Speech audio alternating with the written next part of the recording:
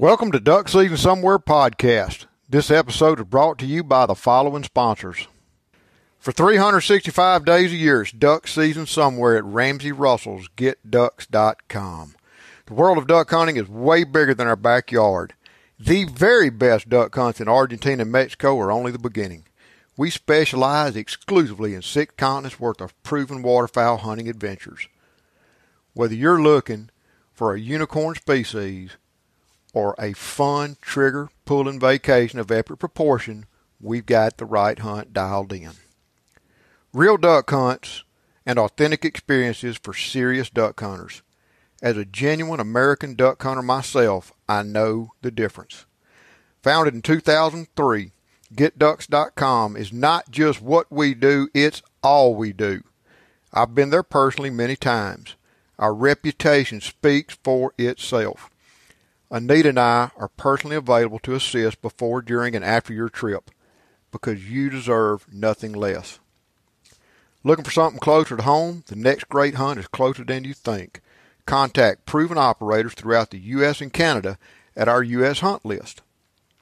Explore worldwide duck hunting at GetDucks.com. All package details, photos, videos, stories, and thousands of client testimonials right there at your fingertips. GetDucks.com. Ball Shot Shell's copper-plated bismuth tin alloy is the good old days again. Steel shots come a long way in the past 30 years, but will never, ever be like good old-fashioned lead. No way. Say goodbye to all the gimmicky, high-recoil compensation science and marketing hype, and hello to superior performance.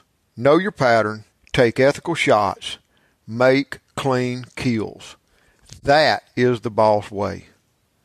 The good old days are now. It really is duck season somewhere for 365 days per year. Duck season somewhere takes me year-round to worldwide destinations where I visit with the most interesting people. I'm your host, Ramsey Russell. Join me here to listen to those conversations. Y'all imagine the Wild West. Just close your eyes and imagine the Wild West. And I mean dances with bulls, cowboys, and Indians.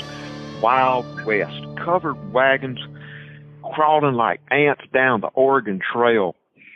Westward bound. These little schooners, in a sailing across the prairie in an ocean of shortgrass prairie. Red rock monuments and purple mountains in the background. Now just imagine hunting there back then. And imagine hunting there now, where the landscape and the land has hardly changed at all. I'm talking spectacular hunts for the rock stars of North America, mallards and Canada geese. How y'all like that idea, huh? Well, today's guest, JJ Randolph, WyoBraska, out in Wyoming, parts of Nebraska. WyoBraska is a part of our U.S. Hunt List team, and I'd like to introduce y'all to JJ Randolph. How are you, JJ? I'm good, Ramsey. Good morning. Yes, sir. It is a good morning. I tell you what, it's a beautiful morning. What's the weather like out in Wyoming today? I'm going to be honest with you. It's a beautiful Wyoming day. It's about 70 degrees, partly cloudy, and I'm sitting at the golf course. When we get done with this conversation, I'm going to go play a little golf, so I'm not complaining. That's good to hear. Hey, just to catch up, because it's been a while since we talked. When I talked to you last, the world was, quote, normal. And now this whole pandemic, how has Wyoming, cowboy country out in the Wild West and wide open, how have y'all been hit by this stuff? Has it changed anything? It has. We're like everybody else. We've had, not locked down or whatever, but, all the restaurants are closed, and that kind of stuff. And we don't have as many cases as other parts of the country, but of course we don't have very much population either, so, but it's, my wife has been working every day. She, been wearing a mask and all that kind of stuff, and sounds like things are maybe getting ready to take a turn and start opening back up, but it's been okay for us in Wyoming. I'm supposed to be guiding fishermen this month, and of course haven't had much work, but guess what? I've been doing a lot of fishing with my wife and my son and my friends, and we're making the most of it. Good thing I've been a waterfowl guide for 30 years because I've learned to not get upset about things I can't control. Oh, boy, you've got to be that way to be a waterfowl guide or a duck hunter today. Is just let it go, man. Control the controllables. When did you, JJ, tell me a little bit about yourself. When did you personally start duck hunting, and what were some of your influences? How did you get into this? You know, Ramsey, Michael Kaler, who's my stepfather, you've met him. He handles all my reservations and that kind of stuff and our marketing and stuff like that.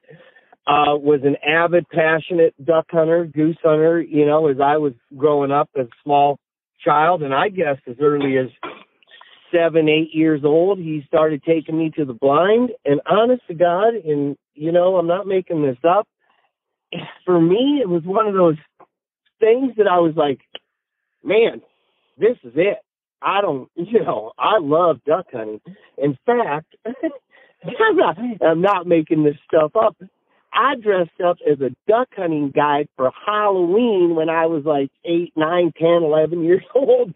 Every year, I'd dress up in waders and go trick-or-treating as a duck hunting guide.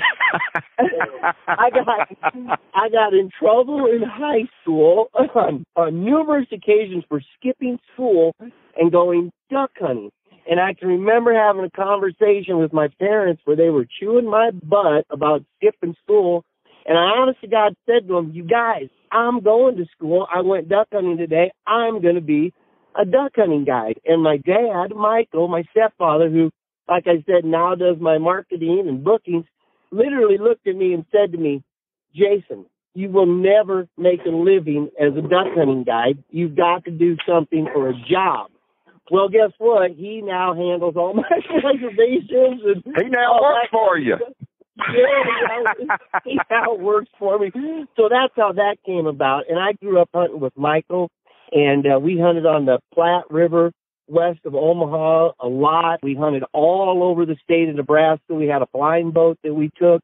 So, oh, man, we had went to so many different reservoirs and places in Nebraska with that blind boat. And we hunted a lot on the Missouri River on the Nebraska-South Dakota border. And I got to hunt with some guys. I got to hunt with Dick Schultz, who is a world champion duck caller. I got to hunt with Wendell Carlson, who makes world champion duck calls. Spencer Brooks is a guy who taught me how to duck call and taught some world champions how to duck call. And these guys were all my influences, and some of the guys I hunted on the Platte River west of Omaha with my dad, John Allen, and some other guys. And Spencer Brooks came over to our house every Wednesday night for about 2 years and we all met there and got duck calling lessons from him. And that passion just grew. And that's kind of where the love of it all, you know, happened for me, I guess. Boy, hey man, that's a heck of a foundation right there, JJ. You know, yeah. So you've been hunting the North Platte River your whole life. Yeah, I have. Yeah. How did you end up in Torrington, Wyoming? That's kind of the headquarters of where y'all are. Further up. Yeah. How did you end up in that little cowboy town to run this operation? Well, so I went to college for a little bit. I had a real good time in college, but I didn't learn too much. I was doing a little too much duck and pheasant hunting even then, and not going to class like I should have been. So after a year of that, I said, well, I'm wasting mom and dad's money here. I better move on to something else. And I moved out to Utah. I got a job as a golf professional out there. I grew up playing golf, and so got a job as a golf pro, but I wasn't very happy doing that. And a couple of years into it, I said, I want to be a guide.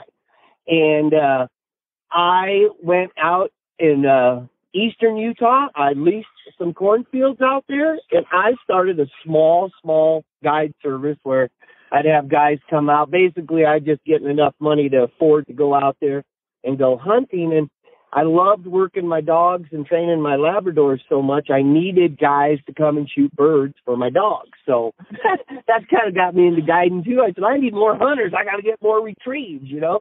So I got guys coming. And after a bit, I started guiding fishing for a place in Park City, Utah in the summertime. And that led into me going to guide fishing at an Orvis-endorsed lodge in northeast Utah called Falcon's Ledge. From there, I did all their wing shooting and fly fishing for them. And one day, some of those clients said, hey, we've heard about this snow goose hunt in Nebraska that this guy does.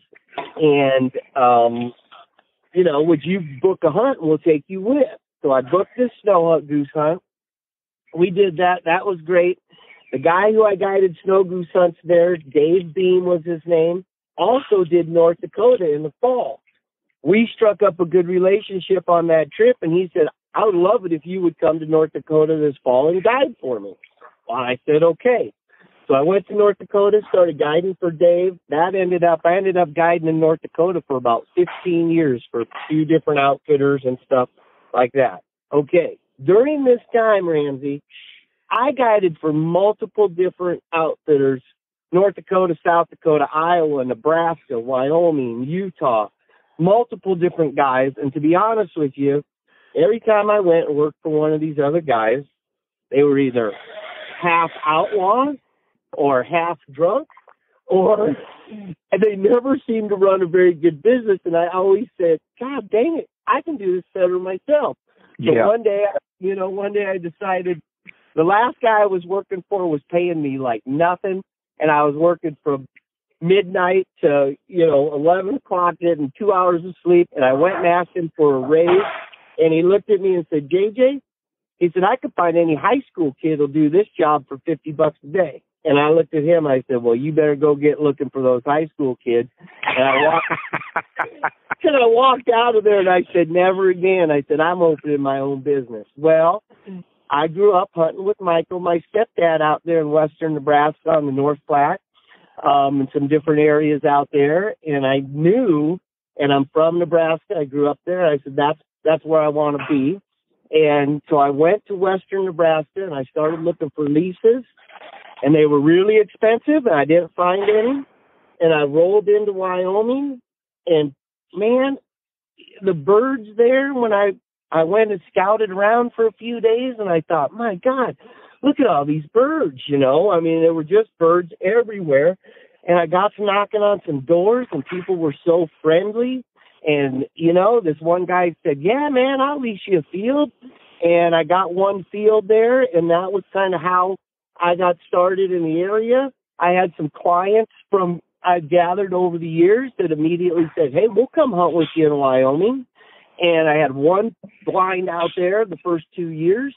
And I got guys to come out and start hunting with me. And then it kind of blossomed from there. I met a guy named Tom Harpstreet, who was a big farmer in the area. And he and I built a very good friendship. And I leased his land from him, and then I had more land and more hunters, and then it grew from there. One of the great things I've noticed, you're able to talk about a lot of your associations, a lot of landowners, about the towns and locations, is because it's not freelance country. I mean, you've got these. What I saw when Forrest and I were out there, you've got these really nice flyways under lock and key. I mean, you've got good long-term relationships. It's private property. You're not worried about somebody coming in big white trailer showing up from out east and knocking on doors and taking over the country, are you? I mean, that country's locked up, isn't it? Yeah, it really is. It is all, if you don't have some leases or own some land, or grandpa owns some land, we do have a few public areas around there that the public can go, but, gosh, to go around and scout, oh, look, the geese landed in that field, let's go knock on that guy's door and see if he'll let us hunt. That just doesn't happen out in the part of the country anymore. No. I grew up as a duck hunter down here in the deep south, and, I've heard a lot about the North Platte River. And it took coming out there and spending a few days. Jake Latondras and Forrest and I came out and visited. Yeah. Mr. John LaMonaco, we had a great hunt. But, it's just being there is when I really learned the magic of it all. That North Platte River starts in Colorado up on one of the highest peaks. And snow melt, it comes in, it starts running, it goes a little bit north, runs through your area, it goes all the way through Nebraska. It eventually, the North Platte and South Platte River turn into the Platte River, turned into the Missouri River. And it was just amazing to me that all that water ends up coming right down here through Vicksburg, Mississippi at some point in time. It's in the upper reaches of the Mississippi Flyway, but y'all are catching a lot of Central Flyway stuff. But JJ, let's talk about the North Platte River in your area, because there are reasons, plural, that is such a productive area. Could you talk a little bit more about that habitat or that resource in your area? Yeah, I can, and you're right that, you know, the North Platte comes off the north slope of the Rockies. It runs north, and it goes up around Casper, which actually is where I am right now, because this area, as it comes north off the Rockies and runs, it makes a big horseshoe around Casper, Wyoming, and goes back south. But this area, when you're above, Glendale Reservoir or whatever, it's world-class, world-famous trout fishing, which a lot of people, duck hunters don't know, but it is unbelievable trout fishing. And as you come through this area, there's pretty good duck and goose hunting here, too. Now, it lacks the agriculture in this area. There's no cornfield. Right. There's a few alfalfa fields, but there isn't anything to hold the ducks here once they get here. But there are a lot that migrate down through here. So if you're out on the right day, those migration days, you're going to have good duck hunting on this part of the river too. But as it goes south now and it gets down to where I am, that Torrington River Valley or North Platte River Valley down there, then all of a sudden agriculture takes over. Now we've got feedlots, cornfields, wheat fields, winter wheat, all those crops that hold mallards and Canada geese. Now, on top of it there, when you get down around that North Platte River and it runs, and I'm talking from, in Wyoming there, all the way across to Lake McConaughey and even on the other side of Lake McConaughey, along that North Platte River Valley, besides the river and all the feed that the ducks have, you can't believe how many warm water creeks there are. Now, these warm water creeks, they just bubble up out of the ground at like 50 degrees and run 48, 50 degrees year round. Okay, so in the dead of winter, we're in January and it's 10 below and the river slushes up and the lakes are frozen. We got all these warm water creeks that the ducks just pile onto, and that will keep them there even when it gets, terribly cold. We'll keep the. And it can get terribly cold in Wyoming, right? It sure can, and it can be warm too. We got kind of a weird little, we're like the banana belt down there, which is another reason why the birds hold there. We do get colds, we do get snow, but it doesn't last long. It'll be a week or so, and then it'll warm back up into the 40s again, and that keeps the birds on the toes too. They'll go from the warm water creeks now back to the river, that kind of stuff. The other thing that helps our area is the amount of refuges. We've got a couple of state-operated refuges that are big lakes that hold the birds. You got to have a place for those birds to roost, or otherwise they leave. People badmouth refuges sometimes. Hunters do because all the birds are going in the refuge. Well, they wouldn't even be there if it wasn't for that refuge. So sometimes you're going to have those days. But as soon as you get a storm or some kind of weather, you got the birds there, you're going to have good hunting, So we've got a couple of different refuges, and we've got a 6-mile section of river, the North Platte River, that is reserve also. That's a landowner agreement where the landowners have all gotten together over the years and said, we're not going to let anybody hunt down here, and it's become reserve, and it holds it'll hold, I've seen 100,000 ducks on that reserve, and I've seen 50,000 geese. I would say, just a normal average year, you're going to have, 50,000 mallards and 20,000 geese down there, and that's just on that reserve, not the other parts of the county. And as you go down into Nebraska, it's the same way. There's a few different spots down there that are reserved, and those spots, the birds find them, and those are the roosts, And, yep, you can't shoot them on a roost, but you and I kind of talked about earlier, you'll notice that, yes, I do have some blinds on the river. I do have quite a few warm water creek blinds, but I got a lot of cornfield blinds and some ponds also that are off of those rivers. You know, the birds roost on that, and then when they come out to feed, we get them in the cornfields, we get them on these ponds, and that kind of place. So we don't always hunt the river just because we want that to hold the birds, you know. That was a very impressive revelation when we came out there and hunted with you. Golly, that was awesome. You know, when I think of hunting the North Platte River, I think as a duck hunter from the south is hunting on or in the North Platte River, knee deep in the water, on the edge of a blind, something like that, on the river. And that's what that, you know, it was hard for me. I'm aware of state and federal sanctuaries. They're needed.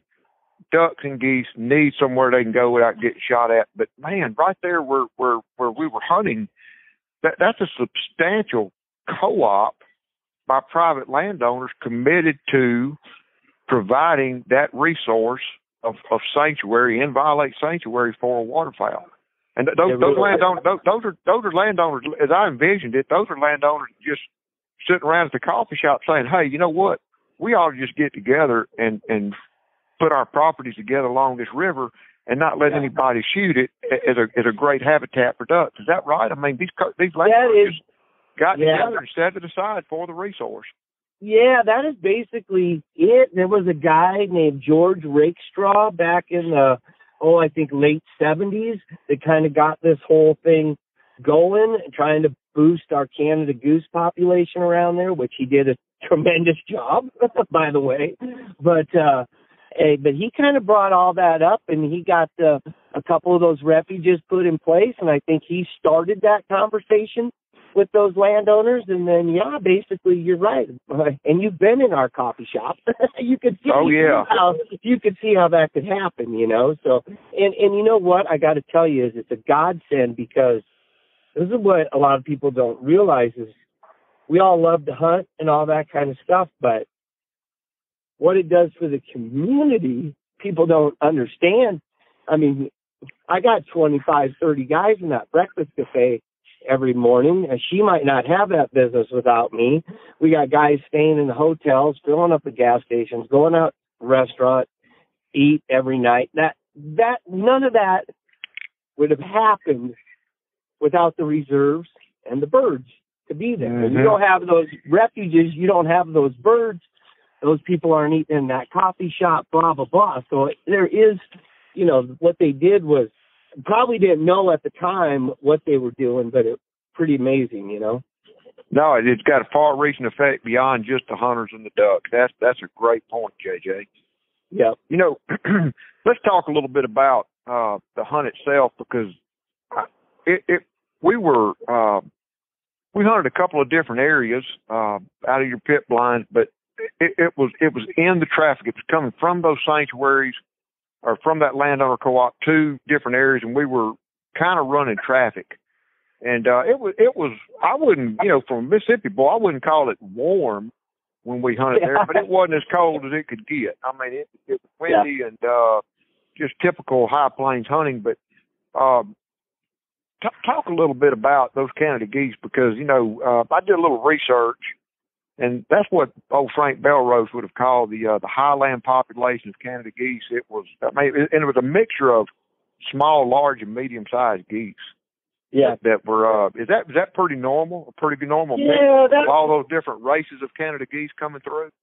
Yeah, our little geese, you know, and I don't know what you call them, lessers or cacklers, or, you know, and it's hard to discriminate between all the subspecies or whatever, but little geese, our little geese come through first, come through earliest. They'll show up mid-November if, you know, Canada gets weather and that kind of stuff. And our goose season usually opens up around the 20th of November. And I would say when we're shooting those early geese, a lot of them are those little geese. And boy, they decoy great for about 2 weeks, and then they get pretty tough for us. Oh, yeah.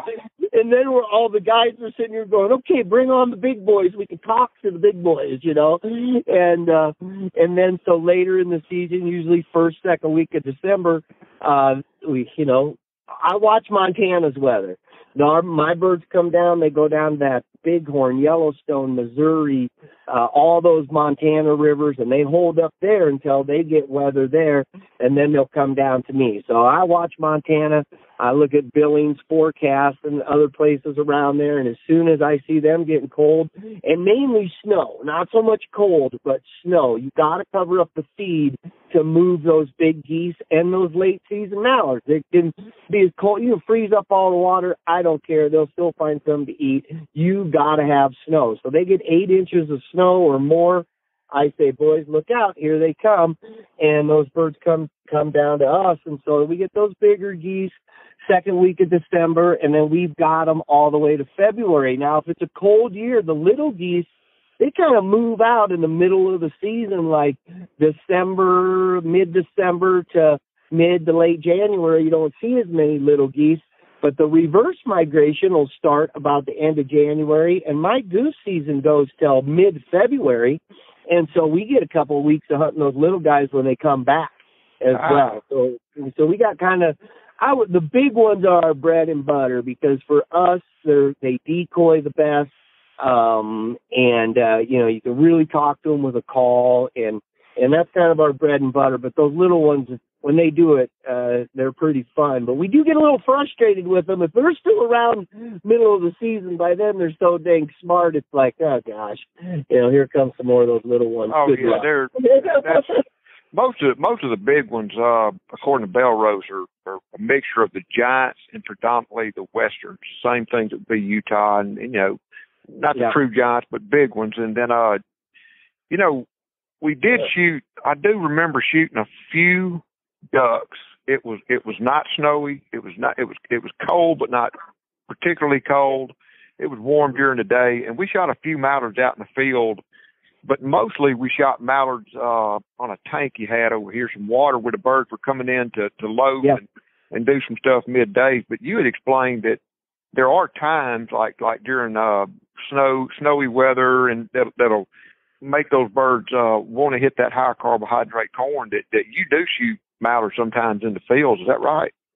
Buddy, we shoot a lot of mallards in the fields. We really do. Just about, it absolutely 100% has to be snowing. If we get snow, just about every time those mallards will come out and hit those fields. Now, I'm trying to think like a duck, whether they think, oh, our food is going to get covered up, we better get out there and get it now, or what they think. But you get any kind of snow, and then if we get a good snow and the snow stays on the ground for a few days, as long as we've got snow on the ground, those mallards seem to come out and hit those fields every day. Now, during those times, if the mallards are hitting the fields, I can leave my ponds alone and my warm water creeks alone and my river spots alone and let those birds roost there. And I've got all the cornfields leased right around there, and those birds come off and into those cornfields, and we get our limit in the cornfields and never touch the roost, and you can really try and milk it that way, for as long as you can until the snow melts again and the birds go back to doing what they were before. But if we get some weather like that, it's unbelievable mallard hunting. In fact, my guides will tell you, we had a big conversation this year about, you get those days, you got to be careful not to shoot into those big flocks, because we got a whole season of hunters to run, and you don't want to burn the birds. And so we'll have flocks of mallards, 500, 1,000, even 1,500. All of a sudden, just boom, come into those cornfields on you right off that refuge. And you just got to say, I'm sorry, guys, but we're going to watch the show here. We're only going to kill 3 ducks out of this flock. There's no reason shooting into 1,000, and let them go until you get the smaller bunches in. Right. But when it's good and it's a snowstorm, you can be picky like that, and so it works.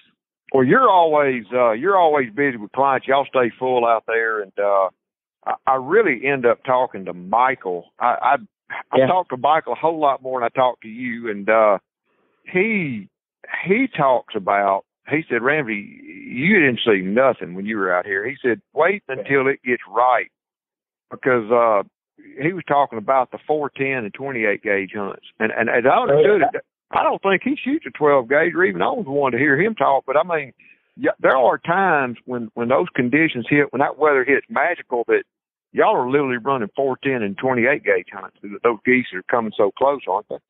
Yeah, absolutely. Yeah, absolutely. When it's good, you know, my pit blinds, you were in them, are really camouflaged. You know, they're ground level, buried. They're 8 foot wide by 16 foot long. They'll hold 5 hunters, and I got a dog box on the end. So a dog and 5 hunters fit in there comfortably. We've got heaters, 4 or 5 different heaters hanging on the back wall, propane heaters, and everybody's nice and toasty. But I've got this great lid system that slides right over the top of you, and you've got a camouflage net on it, and you can see pretty good right through that camouflage net, and you got a rotating bar stool. You can spin around as the birds are circling and watch these birds and watch them, and which is great because that's the whole thing, is watching the birds work. But because you're camouflage pit blind, when they do it and conditions are right, I mean, they try to land right on top of the blind sometimes. They do not see those blinds, and so because of that, we can get some close shooting. So I got a group from Minnesota comes out. They've been coming, God bless them, 10 years or so now. They are crack shots. They spend all summer sporting clays tournaments. It's 2 women and 2 men, and they spend all summer doing sporting clays, trap tournaments, all this stuff. They come every year. They bring nothing but 410 and 28 gauges. And we had 2 years ago, 3 days in a row, killed our limited mallards and our limited geese with nothing but 410 and 28 gauge 3 days in a row. And wow, it was really spectacular. Now, they are crack shots, and that helps, but it's fun when the birds are working like that. Well, I've got a 28 gauge. Ball Shot Shells has started making some good 28 gauge loads, and I fully intend to bring a 28 gauge next time I hunt with you. But speaking of those pit blinds, now look, Michael tried to describe to me before we showed up how these pit blinds were. When I think of pit blinds, I think of metal blinds stuck out in a rice field or something like that. Y'all's blinds, that was by far the most comfortable blind hunting situation I had ever been into. We show up, crack of dawn, the wind's blowing, it's cold, and you jump down. You know, a lot of your decoys were in the blind somewhere in the trailer. You grab the decoys out real quick. You jump down in the hole. You did something. You turned on the heat. You pop back out. We put up the decoys like you wanted. It took, I'm going to say, start to finish, 5-10 minutes to put out that spread. And when we climbed off into that blind, it was 16 feet long, 8 feet wide. It was like crawling into a little cabin. It's built of thick lumber. You know what I'm saying? It's warm. You've got these nice professional office chairs that revolve around. I can lean back. I can look up. Your slides were not cumbersome. I can look through. Everybody down there can watch the geese start to spin. You can watch them respond. You can do everything. And when the shot is called, it's just push the top back, boom, up come the guns. But it was the kind of blind that if you're waiting out the ducks and geese, because like that morning we hunted, those geese were coming off the roost. We got a little action. They continued west to go feed. They're like, no, we got to wait on them to come back. You could wait it out. You could talk comfortably. I could not wear a coat. With the time of year I was there, with those heaters rolling, I could not wear a coat or bibs. I mean, we just had to get basically undressed. It's like sitting in my den. It was so comfortable. Sitting at the office one day on a cold winter day. You know, I'm glad you liked it. Oh, I loved it. I'm telling you, I loved it. It was amazing hunting. Yeah, well, here's the thing is, I got these people fishing in the spring and it's a rainstorm and it's windy out there, and I say, God, you guys are nuts. It's freezing out here. You sure you want to fish in this? And they look at me and they say, well, you're a duck and goose hunter. You got to be freezing all the time. And I said, oh, no, that's not necessary. You can do it and boy. still be warm and comfortable. And I'll tell you, you know, one thing that I wanted to do with this business that I feel like sometimes everybody else isn't doing is a high level of customer service.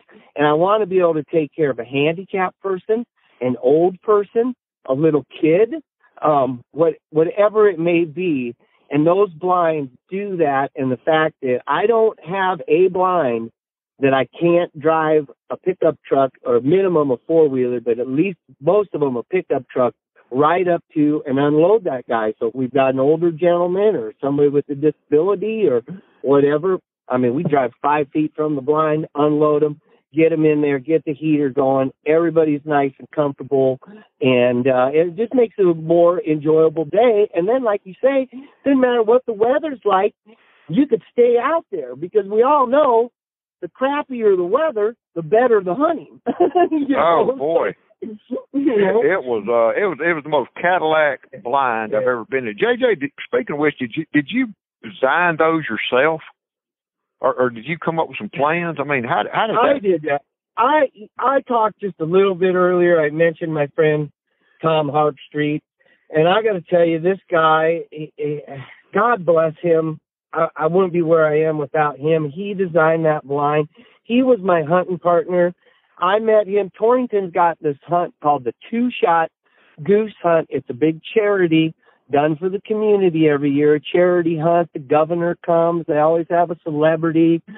Tim Grounds used to come to it and some other guys and stuff. And when I first started working in Torrington, somebody said, you got to put your pit in this Two-Shot Goose Hunt, and the community will appreciate it. And plus you'll get to go to the dinner, you know. And I said, okay, great. And I drew this guy, Tom Harpstreet, who is just a local guy in Torrington, a local farmer and businessman there. And I got him in my blind, and we hit it off. And after we got done hunting that day, he said, JJ, you're a pretty good goose caller. He says, what are you doing tomorrow? And I just starting out, I said, no clients. I'm not doing anything. He says, well, I got a spot. I'd like to take you. You want to go hunting? And I said, yeah. So the next morning I met Tom at the cafe, and he took me to this beautiful spot, and God, we shot a limit of geese. And he said, that was great. He says, what are you doing tomorrow? I'll take you to another spot. I said, well, I'm not doing anything. He said, let's go. So the next day we went to another spot, and he said, well, hey, what are you doing tomorrow? I said, I think I'm going hunting with you. He said, yeah. So he took me to another spot. He took me to 5 spots.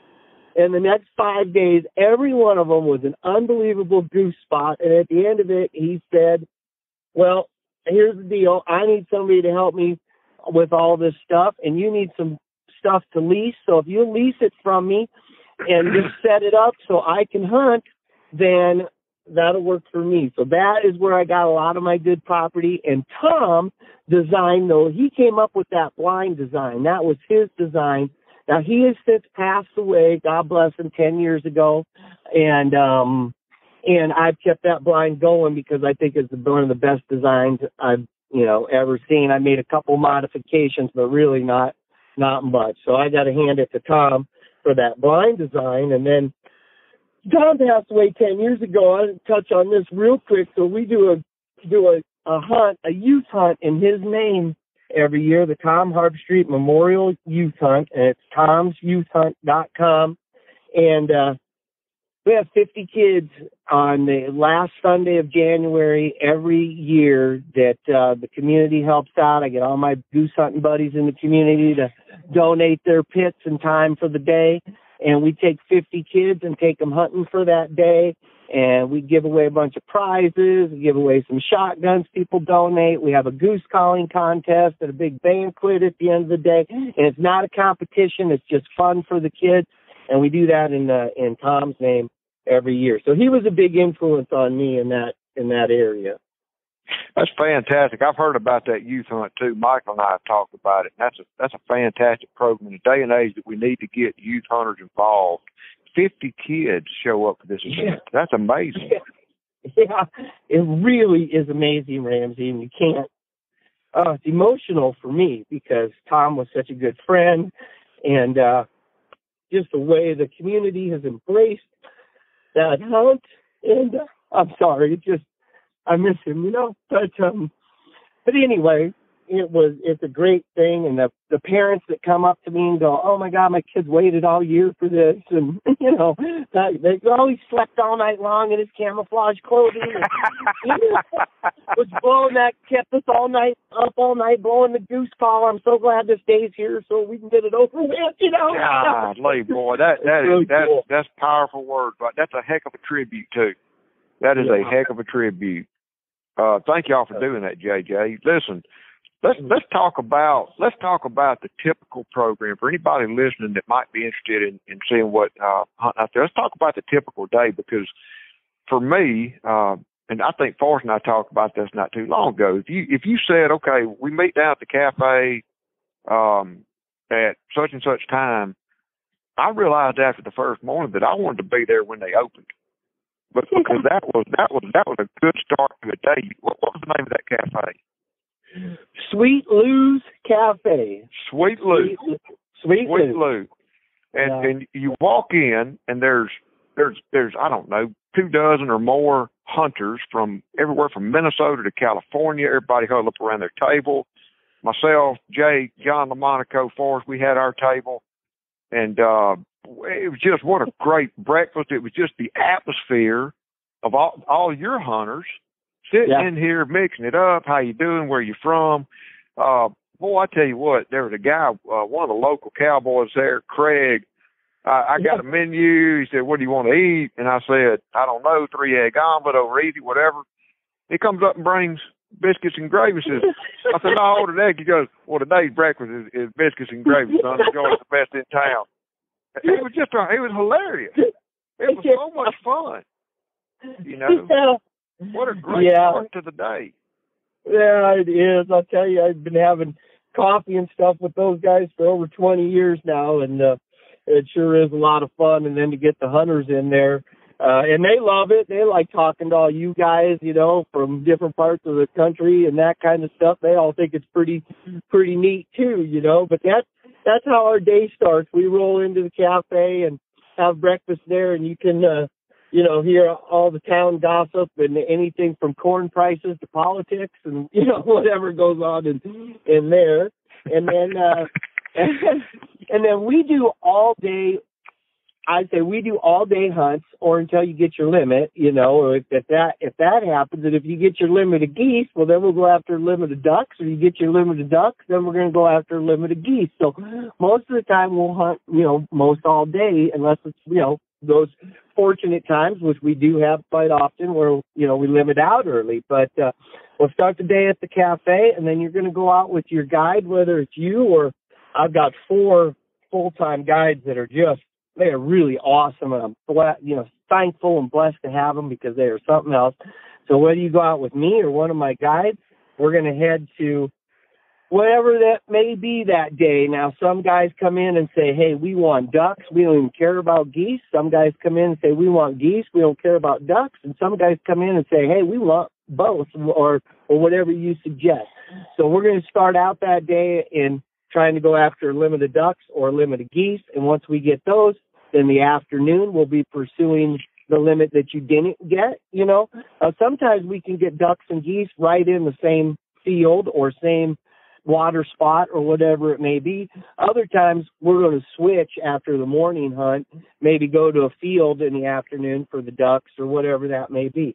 But breakfast, then head to the hunt, and then in the evenings, there's a couple different restaurants in town that the guys go to. We got some lodging, but we don't have a lodge where we serve food and that kind of stuff. So guys go out to a different restaurant in Torrington at night, and I come make the rounds, come around, sit down and have dinner with I usually go hit a couple different groups, and I get kind of fat during the wintertime, but that's all good. I really enjoyed that program. We stayed in, I can't remember what y'all call it, the lodge house or the bunk house or somewhere. The bunk house, yeah. And I'm going to tell you, a bunk house. Okay, so I'm expecting a cowboy tack room or something. No. That house was nicer than my own. It was a beautiful house, nice and comfortable. The head, per person count was cheaper than any hotel in town, I'm guessing.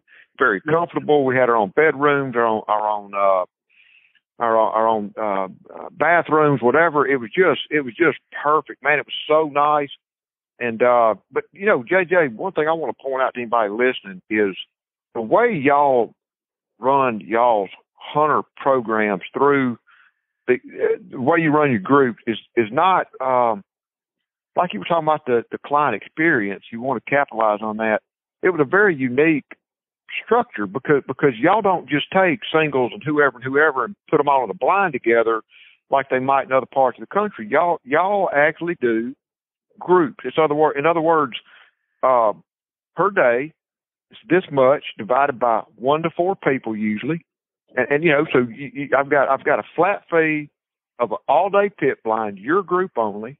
One person could have it to himself, or you can split it up among 4 people. And boy, I tell you what, talk about a timely little program. It goes to speak to me about how y'all client service and customer service and how y'all respond to it. You know, COVID, this pandemic has not been without its share of pain. There are a lot of people I personally know and care about that have been hurt because we've been sheltered in place, deemed non-essential, whatever. There are people who've had their income interrupted, or people that are really they're hurt, they're struggling. You know, I know some guys that are struggling with their businesses. I know some guys that are struggling with their household income. And so when Michael called me last month and said, "Hey, Ramsey, we're running a special this year. We're going to do a little bit of a reduced rate, and we're going to accommodate 1 and 2 hunters instead of just 4. We really want to you know, be on board and understanding of this pandemic and invite people to come out here. Still, you know, understanding things could be tough for some people. And man, I'm gonna tell you what, that's a heck of a gesture. That speaks a lot to who you and Michael are as a business. That y'all understand that and say, you know, we invite people to come out here with smaller groups, a little bit less price, because we understand this is going to be a tough hole to climb out of for some people. That speaks volumes about who y'all are, JJ. Well, thank you.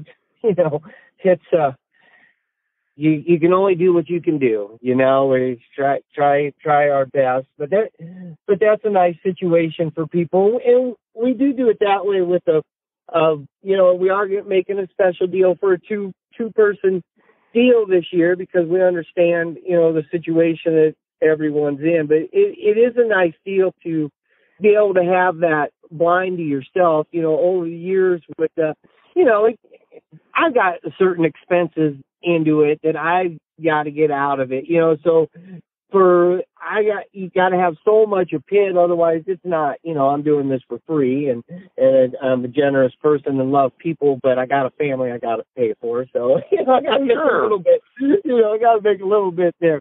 But I don't like I like those small groups, you know. I don't like a big group, you know, 8 guys out there in a pit or anything like that. I like a small group. I like everybody to know each other and get along, mix in groups, or let's put a single in here or whatever.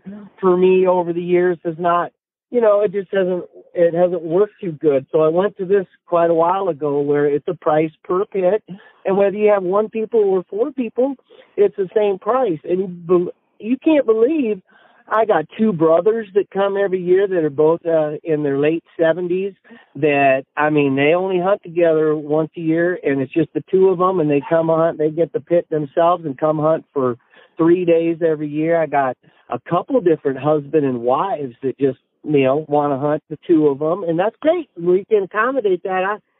It's more fun that way, you know. It's nice. I agree. I like to mix it up. I personally like to mix it up with a lot of people, you know, at times. But the older I get, the more I just want to be with my people. Yeah. You know, it changes the dynamic, because so much of what we really love, besides shooting Canada geese and shooting mallards, so much of what, you know, I've always said, you know, real life happens between the volleys. You know, you're in a blind, waiting out the next flight, waiting out the next play, and it just changes the dynamic. And I really, really like that aspect of your program. Now, one day, speaking of non-hunting type stuff, I got to hit this high point with you, but we did spend a couple of days, all day more or less, in the blind. You know, geese in the morning, ducks in the afternoon. or just break midday to go grab a lunch. And holy cow, I don't remember what the name of that little town was. We stopped at a Mexican. Hey, y'all like Mexican? Yeah, I like Mexican. So we go into this Mexican restaurant, and boy, I mean, just real authentic Wyoming Mexicans in there. Okay, you know, it really. I hadn't experienced that kind of Mexican food outside of the deep South Texas or into Mexico, but she comes up and says today's lunch special is tamales. Well, many people listening may not know this, but look, tamales are like a big Mississippi thing. I know you don't think of tamales in Mississippi, but it's really kind of a big deal. There's a world champion tamale cooking contest here in Mississippi Delta, and so maybe I'm a little bit of a tamale snob. And I'm just thinking to myself, I'm like, there ain't no way. She said, oh, see, senor, the best tamales on earth are right here. And I'm like, no way. I come from Mississippi, ma'am. That's a big order. And I'm here to tell y'all, best hot tamales on earth are right there in that little restaurant. And we ate there 2 days in a row. We went back the next day. Okay? That was so good. That is Lingle, Wyoming, and that restaurant, Lyra's, and they've been there, a lot longer than I have, and I've been there a pretty long time, you know. Oh, but, boy, was that was perfect context, you know. We hit that little family breakfast, the little family restaurant, Big Lou's for breakfast, have a lot of fun. We'd go out and hunt just until, and go eat hot tamales. And then at night, you know, there were several family cafes. There was one up on the hill, great steaks or prime rib or whatever. I mean, it just really put a full context, you know, into the whole experience about doing that. But now, one afternoon we took off. We did not hunt. I think we shot our Canada goose limit that morning. And because we were filming Life Short Get Ducks, we had to take a break. We wanted to go get some B-roll. We're out here in the Wild West, so let's drive over to Fort Laramie. We drove over to Fort Laramie and filmed a little bit and did some stuff, and a lot of geese. We found a big goose refuge and filmed some geese, and we're coming back. And I remember coming back, and as we got outside of Torrington, somewhere out there, I remember, well, as we got to where we had been hunting, we drove right past it. There was a road sign that said something about a historical marker. The next day we were hunting, and I asked you about this. I said, JJ, what's that historical marker over there? And he said, oh, well, it was a important event out west, the Grattan Massacre. In fact, there's a big, like a headstone we can stop and see if you want. We did. And out there in the middle of one of y'all's fields where you hunt, the field to the east of us, was this big monument. I'm going to say it's chest high and big, this big piece of granite that said Grattan Massacre. And the story you told me about that really drove home, holy cow, I am right in the middle of Dances with Wolves, Wild West, shooting geese in epic proportion. Could you tell us, could you tell that story again about the Grattan Massacre? Could you, I mean, that is where the cowboy, the Indian War started, right freaking there. We were killing geese right there on that point. Could you tell us of that story? Yeah, and that is so the Grattan monument for this battle was it's I leased that ground as some of the right where it all happened is I've got a goose pit right there. In fact, every year when we go out there to dig and put the pit in, I'm always sifting through the dirt looking for arrowheads or something, you know. But it happened right on our land, and it's the Grattan Massacre. Now the Grattan Massacre, it was the first. It was the Indian, it's not a battle, but whatever, confrontation that started the Plains Indian Wars, which, you know, Crazy Horse was involved in, and Sitting Bull and Red Cloud, and all ended up coming to a head, you know, at the Battle of the Little Bighorn. Well, this is what kicked it off, and this all happened right on the property that I leased from. And at the time, there were, and don't quote me on the date here. I think it was like 1856, maybe. I could be pretty close on that. But at the time, right there along the North Platte River, right where we hunt, was a village of Native Americans. I've heard reports of anywhere from, 500 to 1,400 Native Americans camped right along the river. Now, at that point in time, Indian affairs and everything was still pretty peaceful. There hadn't been any major confrontations with the Native Americans or anything yet. And the settlers and everything are rolling through in the covered wagons. They're going to Fort Laramie, which was a major stopover point on that trail going westward. They could stop there and get supplies and that kind of stuff. There was a guy in charge at Fort Laramie, and his name was Grattan. I can't remember. He was the guy in charge anyway. Lieutenant Grattan. Lieutenant. So I guess it was some Mormon pioneers were going by, and one of their cows, got loose, wandered into the village, whatever. They just kept going. There's this cow in the village, and of course the Native Americans. I mean, hey, there's a cow. Let's eat it. So they there's the Mormon settler going, I'm scared of the Indians. And there's the Mormon settler going, I'm not going in there to get my cow because he's scared of the natives, right? And so they eat the cow. Now the Mormon gets to Fort Laramie. He makes it on down the river and goes into Fort Laramie and tells Lieutenant Grattan, hey, those Native Americans stole my cow. What are you going to do about it? Well, the story is Lieutenant Grattan was really one of these guys wanted to make a name for himself, and show something. So he gathered up, I believe it was 27 soldiers, and they went down there to where these Indians were camped right on, my goose lease there. And he goes down there. Now, the guy who's in charge of the Native American village, his name is Conquering Bear. I don't think he was a chief, but he was a village spokesman type guy. He was the guy. Conquering Bear. So Conquering Bear goes up to talk to Grattan. Now, the story I've heard, I believe it probably to be true, is one, Grattan and his troops were pretty drunk. Whiskey was a big thing back then. Well, still is, but it sounds like they were pretty drunk. Two, they had an interpreter with them who apparently wasn't that good of an interpreter, said he spoke Sioux, but as it turns out, maybe just a little bit, And so they get down there and go to Conquering Bear and say, Grattan says, I want the Indians who are involved in eating this cow, and they're coming with me to Fort Laramie where they will be put on trial. And Conquering Bear says, hey, buddy, the cow wandered in the village. We all ate some of it. I'm not going to give you those guys responsible. I'll give you some horses if you want to take some horses. If the white man wanted it, he'd come and got it. He obviously didn't want it. He just left it for us to eat. Exactly. So he says, I'll tell you what, I'll give you some horses if you want that. And Grattan says, no, that won't do. And by gosh, went up on the hillside, turned around with his 27 soldiers and himself, and opened fire. And the first guy they shot was Conquering Bear. Somebody, boom, shot him. They shot another Indian.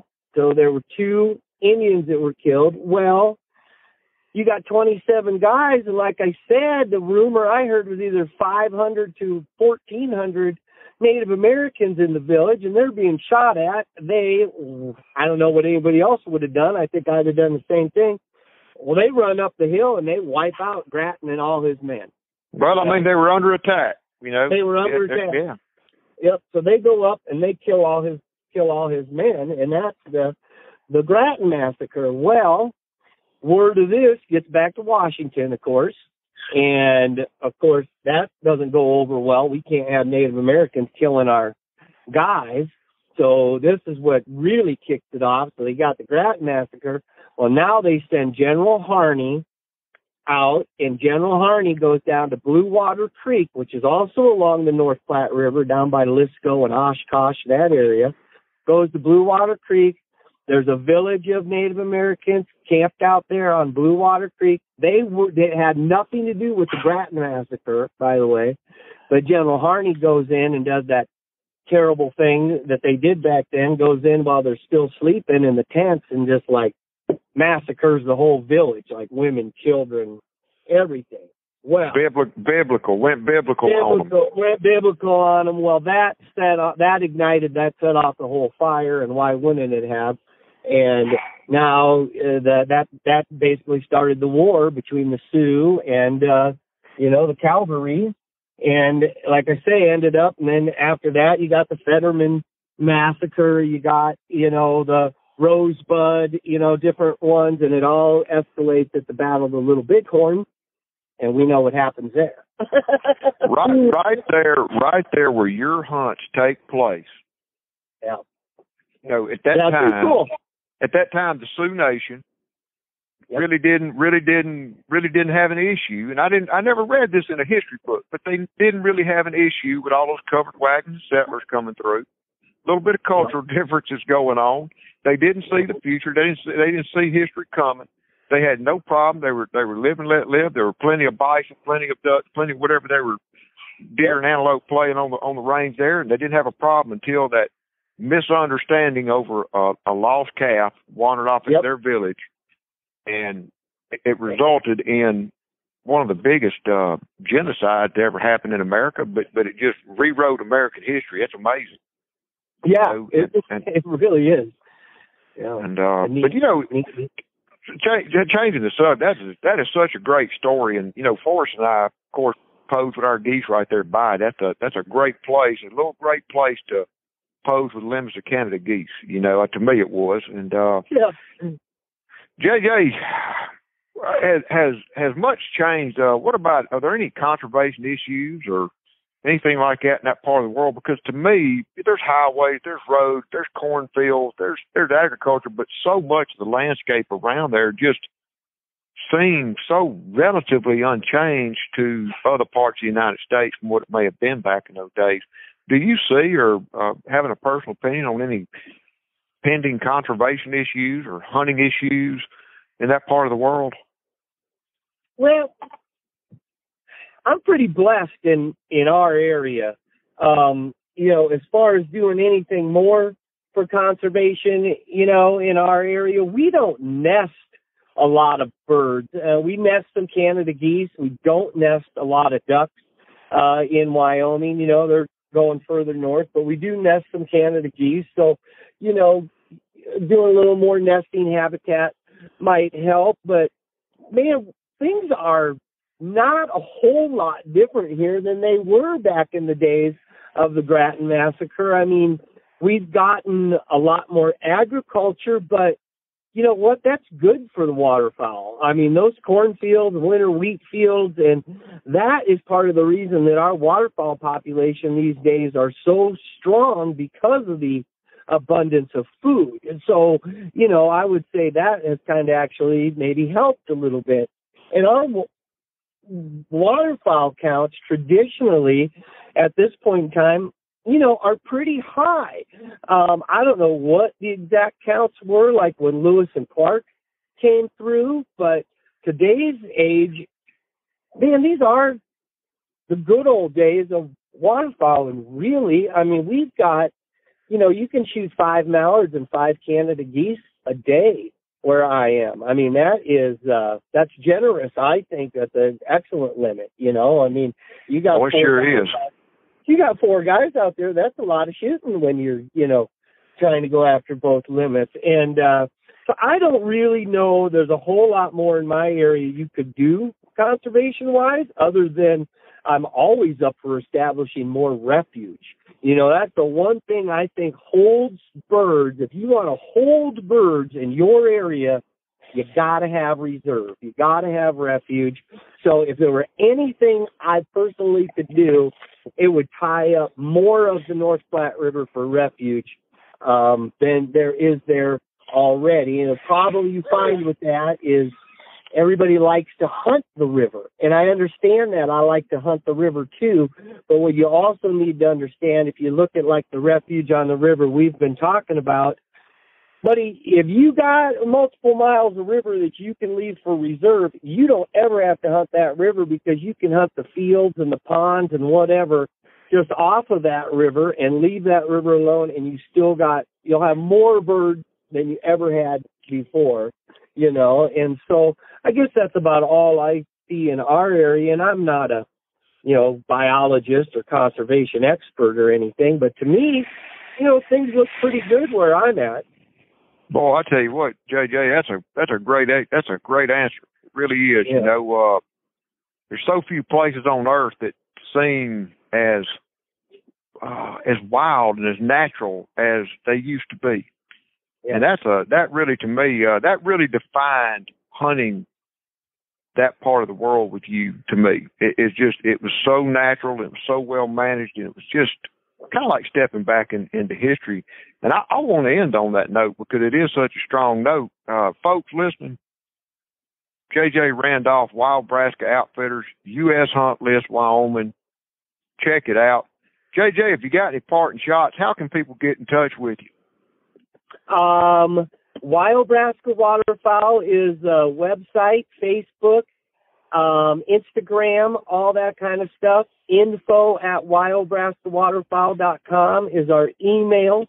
My phone number is 435-901-3825. And you can email Michael or call me or whatever. We'd love to hear from you. But WyoBraska Waterfowl, that's how you can get in touch with us. 10-4. And I know you're fixing to go play some golf, and I'm sure you'll be getting back some of that world-class trout fishing soon enough, won't you?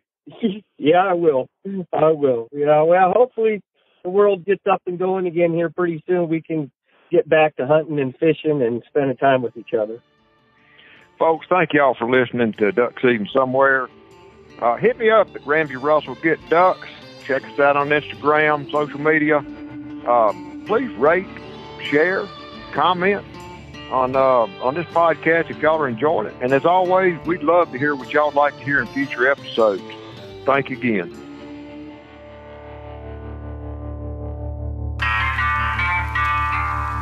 Duck Season Somewhere is produced by Ben Page.